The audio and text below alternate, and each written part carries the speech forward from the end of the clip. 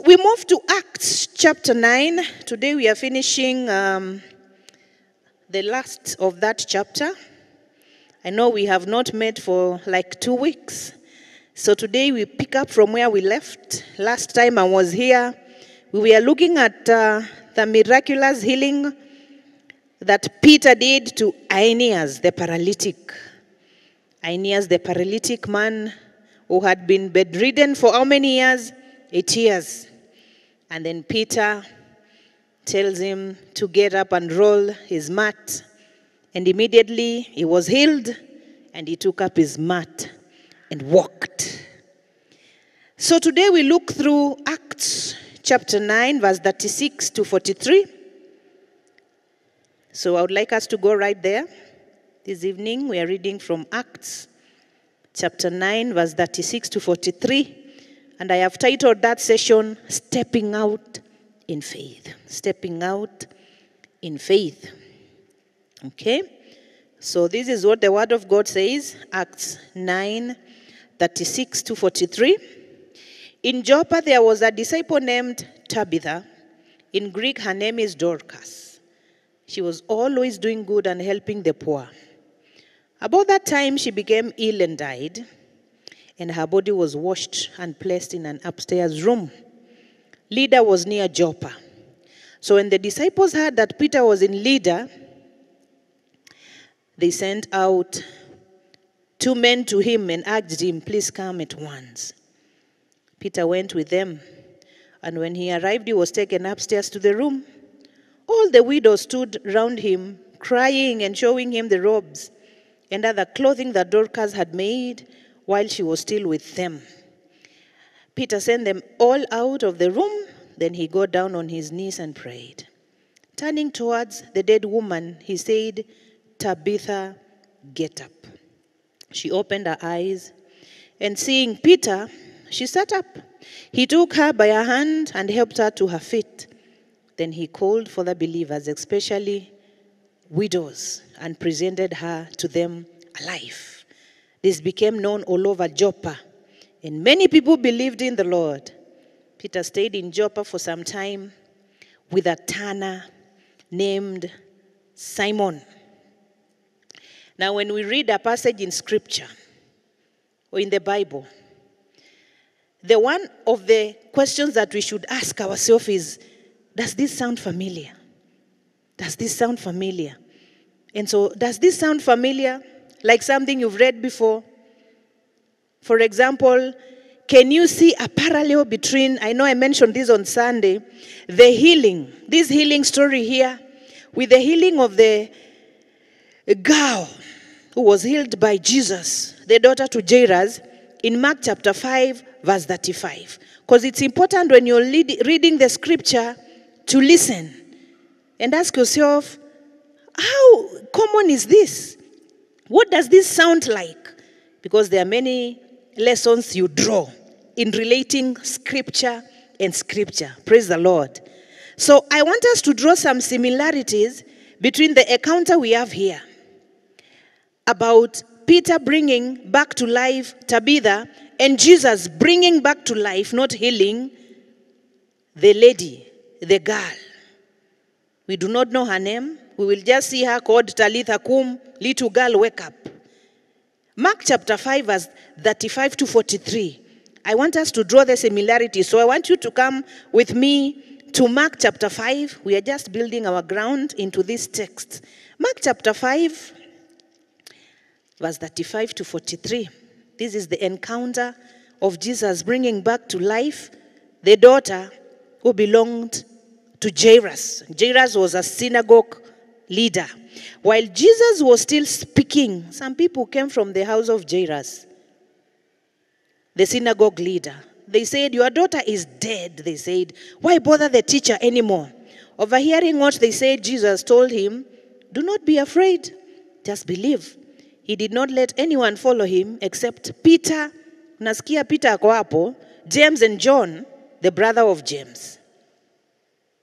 John, the brother of James. When they came to the home of the synagogue leader, Jesus saw commotion with people crying and wailing loudly. He went in and said to them, Why all this commotion and wailing? The child is not dead but asleep. But they laughed at him. After he put them all out, he took the child's father and mother and the disciples who were with him and went where the child was. He took her by the hand and said to her, Talitha cum, which means, little girl, I say to you, get up. Immediately the girl stood up and began to walk around. She was 12 years old. At this they were completely astonished. And he gave strict orders not to tell anyone, to let anyone know about this, and told them to give her something to eat. Let's draw some similarities here between this encounter and the encounter that we have seen Peter and Tabitha. In both stories, a messenger is sent with the request for help. Sindio? Okay? In both stories, women are being brought back to life. There's the dead girl, there's the dead lady, Tabitha. These are two women. In both cases, the person is dead and people are weeping. Actually, for this girl, they were mourning and wailing. And for Peter, the widows are crying and wailing as well. In both cases, the situation seems hopeless. With Jesus, they are telling the synagogue leader, Jairus, do not waste your time. The child is already dead, hopeless. The case with Tabitha, they have already prepared him for burial.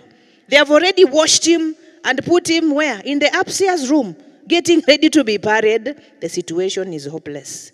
In both cases, Jesus put the mourners outside, and the same applies to Peter. He tells everybody, get outside. Both Jesus and Peter speak just a few words. Talitha cum, little girl, wake up. And for Peter, he says very, very short words again. He just says, Tabitha, get up. Okay? The girl and Dorcas both get up and are shown to others. So there's no doubt they are alive. Okay? And actually in both cases, Jesus held the girl's hand and Peter also held Tabitha's hand. He took her by her hand and helped her to her feet. Jesus did the same thing.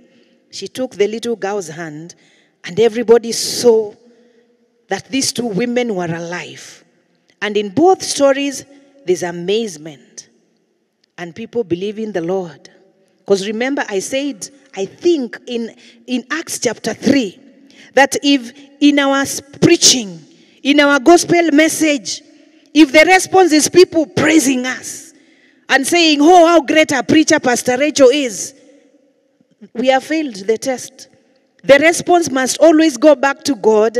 People must believe in the Lord. People must glorify the Lord. Praise the Lord. And this happens exactly in these two stories. As with Jesus, the healings, or both, they enhance spiritual authority. Okay? They enhance spiritual authority.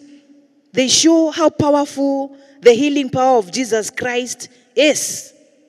And part of why we are asking ourselves this evening if something sounds familiar is because we want to see the connection between how God has acted before and how God is acting now in the apostolic age. And we are being reminded in this story today and in the story of Jesus bringing back that girl to life that God can bring life out of death.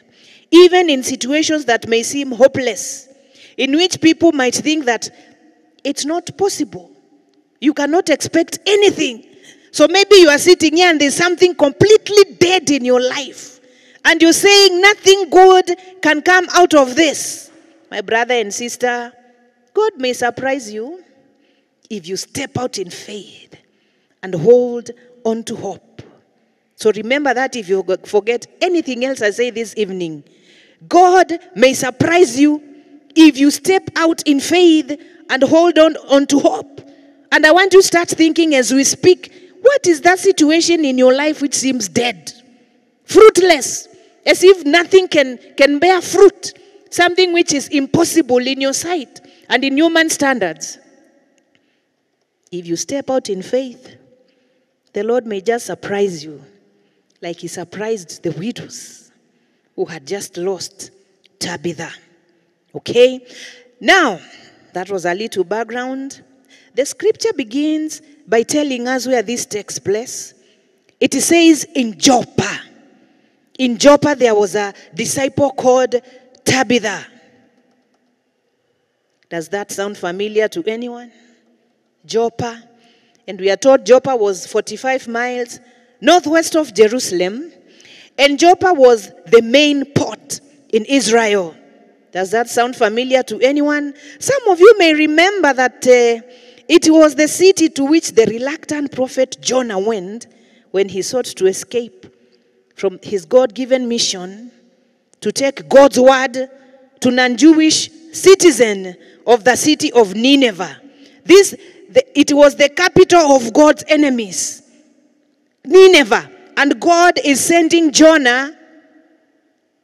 And when Jonah is sent, he decides to escape to go to Tarshish. So he goes to board a boat in Joppa. Tuko pamoja? It is very important for you to get the similar. Let me read for you what happens to Jonah. Jonah chapter 1, verse 3. Jonah chapter 1, verse 3, we will get the encounter of Jonah in Joppa. Just like Peter is healing or is bringing back to life Tabitha in Joppa. This is what it says. Jonah chapter 1, verse 3. Okay, verse 1 says, the word of the Lord came to Jonah, son of Amittai. Go to the great city of Nineveh. This was the capital city of enemies of God. And preach against it, because its wickedness has come up before me. But what happens to Jonah, verse 3? But Jonah ran away from the Lord and headed for Tarshish. He went down to Joppa, where he found a ship bound for the port. After paying the fare, he went aboard and sailed to Tarshish. So we are saying Joppa was the main port in Israel. This is the city where Tabitha lives and where Peter goes to minister, to do this miracle. Okay? And in Acts chapter 10, the next chapter that we are going to read next week, there's a story of another person there. Peter will be commissioned by the same God to carry the good news about Jesus from this city of Joppa to a Gentile called Cornelius, a Roman centurion of the Italian cohort. So from Joppa, this is where Peter is going to receive the message to go to another Gentile called Cornelius. Just like Jonah was sent to go and preach from Joppa to the Ninevites. And he runs away and boards a ship or a boat in Joppa. Not only that, we know that from Matthew 16:17, that Peter's Aramaic name was Simon Bar Jonah. Simon, son of Jonah. You can go back and read. Simon, son of Jonah. It is not a coincidence. Doesn't mean that he was Jonah's son, but the name is so closely related. Jonah's God, brothers and sisters, is Peter's God. The same God who sent Jonah is the one who is going to give Peter a task. And in the book of Acts, we will repeatedly learn that God's concern has always extended beyond just one person to all people, and especially the Gentiles, the people who were outcasts. So the detail of this story takes place in Joppa. And it is very important that we note that this is taking place in Joppa and not in any other place. Now, the Bible tells us that in Joppa there was a disciple named Tabitha. It is very important to understand Tabitha. Tabitha, who is also known as Dorcas. Her Greek name is Dorcas.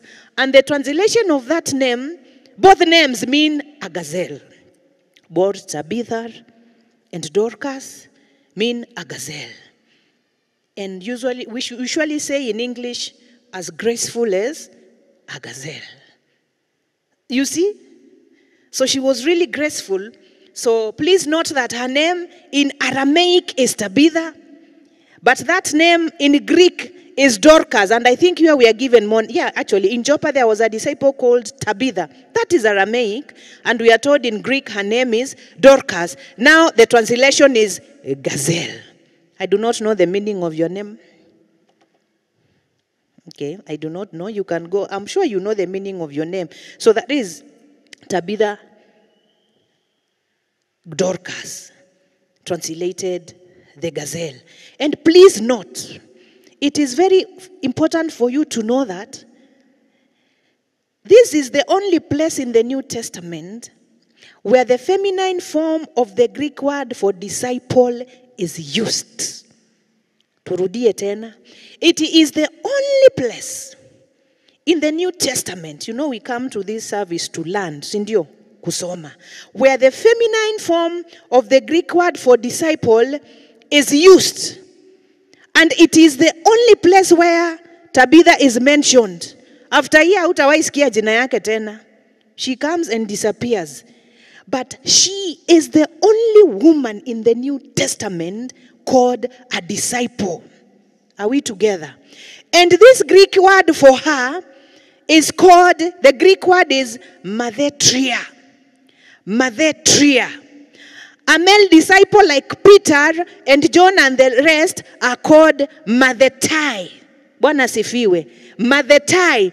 That is a male disciple. But the only time that mathetria is used in the New Testament is when it is describing Tabitha.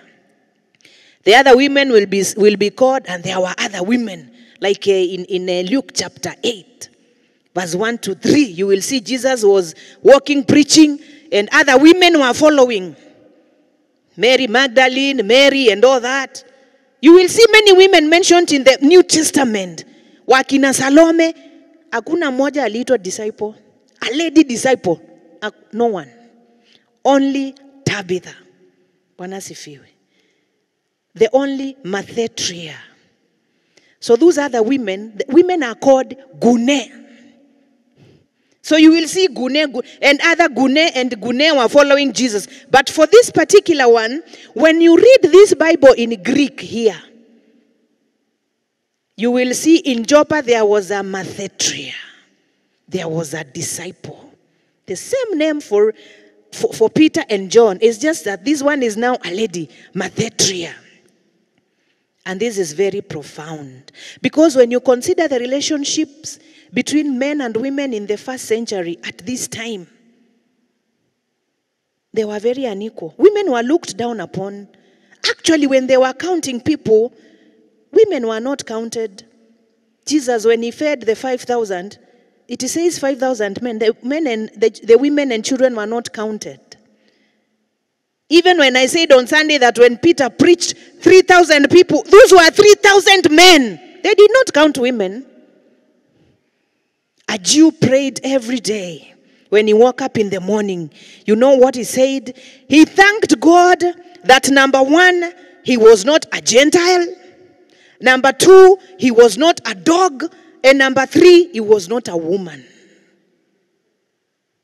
That is a Jewish man. I thank God, I thank you, imagine, that I'm not a Gentile, I'm not a dog, and I'm not a woman. So, when you see in this culture, Luke, who is the writer of the book of Acts, calling Tabitha mathetria, in a culture where women were despised, where women were equaled to dogs. This is very profound for this lady. You have to respect Tabitha. She is a disciple. And she earned the name because of what she was doing. Okay? This is the only example of how in the new community that grew around Jesus, no one is staying in his or her place. People are going beyond boundaries. And that is what happens when we come to Jesus Christ. He changes our background. He changes the names we have been given, and he gives us new reputable names. Tabitha is Mathretria, a female disciple. Now, something else. In the first century, widows tended to be poor because she was a minister to the widows. There were poor people at the bottom rank of the society without anyone to represent them or protect them. And these are the ones whom Tabitha, the Mathretria, the gazelle gave life to. They are the ones that this lady took care of. And well known for her good works of generosity and charity, she dies. And messengers raised to Peter and urged him to come without delay. Think of the optimistic grace that is presented in these women. They are very optimistic. They are very positive women, believing and hoping that a dead woman, already washed and laid out for burial, can be brought back to life by Peter. They are stepping out in faith. Praise the Lord. They are stepping out in faith. Tabitha's absence would leave a big hole. It had already left a big gap. And we have seen that. What are the women doing? They are crying. They are crying and showing Peter the clothes. All the widows stood around him, crying and showing him the robes and other clothing that Dorcas had made while she was still with them. She was their source of hope.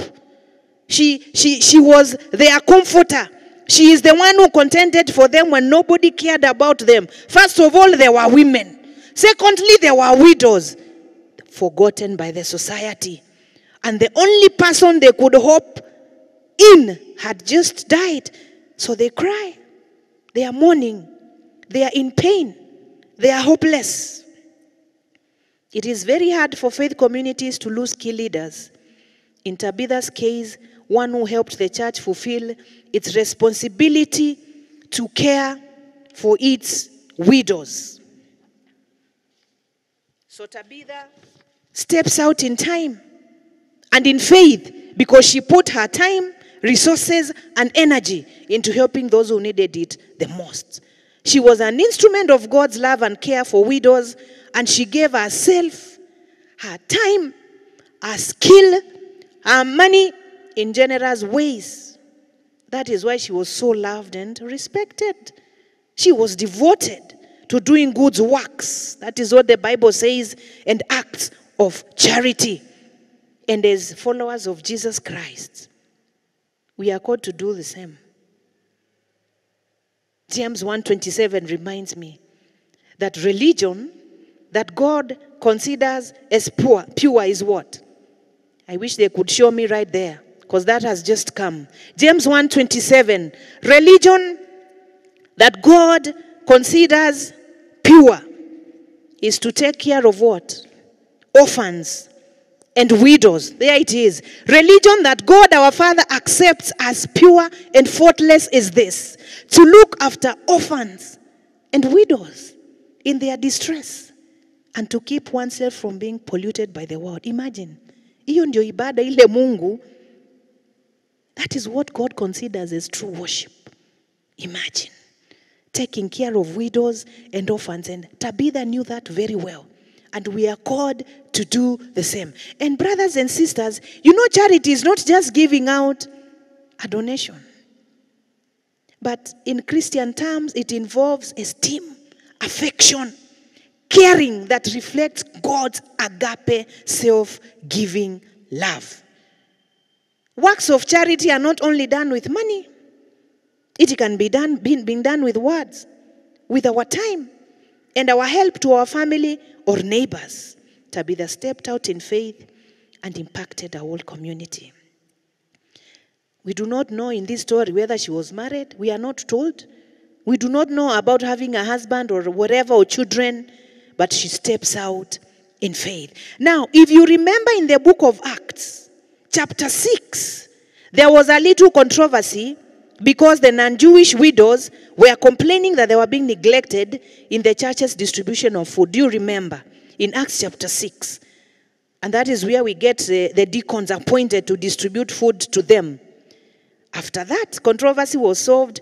Peter now is faced with another controversy of weeping widows. In chapter 6, he solved that by appointing people to distribute food because they were complaining. But right here, he comes face to face with the defender of widows. Again, is dead. Quite a challenge. And he has to perform his first resurrection miracle. And I don't think I've seen any other for Peter. I think this was the only one and only where he brings somebody back to life. So Peter is emphatic and direct because he is confronted with widows again. When he hears their lamenting, he sends them outside. And what does he do? He knelt down and prayed. That is what we read. Peter knelt down and prayed. He sent them out of the room. Then he got down on his knees and prayed. You know, you can just read those words. He knelt down and prayed and just pass it. Peter had to step out in faith. And I'm sure we all have lots of people and situations we are praying for. But this one was a tall order with very high expectations. They are expecting him to bring back that lady to life. On one hand, she's already dead. So how much worse can it get? On the other hand, how do you pray for something that seems so difficult, so unlikely, and so overwhelming? That is what Peter is battling with. And he kneels down.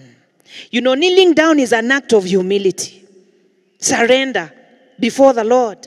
We kneel before situations that seem too tough for us to handle. But kneeling is also a way into which we tap into the power of God. We are humbling before his power and surrendering. And he prayed and looked at the body. You know, he's praying to a body. He is talking to a dead body. And he says, Tabitha, get up. Which reminds us what we have just seen. And John 11, where Jesus brings back Lazarus to life. Peter's power to heal is not magic, but a function of his close relationship with Christ, who is risen in power and glory and who raises dead people to life. Peter returns Tabitha to the saints and widows and presenting her to them alive. The result, what happens, we have read, people did what? They come to believe in the Lord. And as almost happens in Acts, when God's power is displayed, he took her by a hand and helped her to her feet. Then he called for the believers, especially the widows, and presented her to them alive. What kind of jubilation do you think happened in that place? I do not know how those women celebrated. This became known all over Joppa, and many people believed in the Lord. Apostolic message. The word has gotten home. Many people, they did not just get amazed, but they believed in the Lord.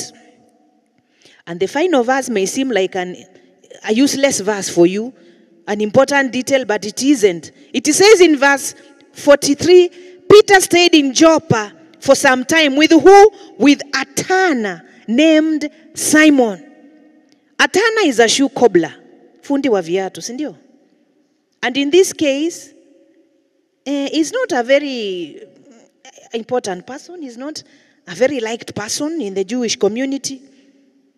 Peter is a Jew, the tanner is a Gentile. I want you to differentiate that. To Jewish people, a tanner, a shoe cobbler, was literally an outcast. Why? Because Jewish law regarded the work as defiling, since it required was. Si wanatumia ngozi, animal carcasses. So he's touching dead animals, blood, and skins, which were ritually unclean. And like you would agree with me, they really smelled bad, is it? A skin. See, ina smell vibaya. So for a Jew would not come anywhere close to a cobbler or a tanner. But Peter, who was born and raised as a Jew, would stay with Atana, not just for a night, but the Bible says for how long? For some time. What is he doing in the house of Atana? Weren't there Jews or other people he could have stayed with in Joppa? Why is he staying in a house of a person who is considered ritually unclean, an outcast? Why is he staying with such a person? Very significant. It shows that he had begun to disregard some of the practices and beliefs he had been taught and clung to since he was a boy. This was very important for his relationship with God. But further, the bigger thing here is that his stay with Simon the Tanner is preparing him for a greater ministry to the Roman centurion in chapter 10 called Cornelius. Because this is another Gentile he is going to be sent to. Akiwa hapo tu kwa Simon the Tanner, he is going to receive a vision that he should go and speak to this person. And he is going to say, but Cornelius is a Gentile. And the discussion continues. So he is in a place of preparation. Are there people you have disregarded in your life? You cannot mix with? Jesus came to break religious barriers. Lessons learned. Number 1, God may surprise you if you step out in faith and hold on to hope. Number 2, as followers of Jesus, we are called to be devoted to good works and acts of charity. And I say charity is not just giving a small donation to a cause, but in Christian terms, it involves esteem, affection, and caring that reflects God's agape, self-giving love. Number 3, we are called to step out in faith when we are faced with situations that seem too big for us, and we are to seek God's help. And lastly, our relationship to Jesus should change how we view and relate to people of different ethnic groups, tribes, color, and social strata.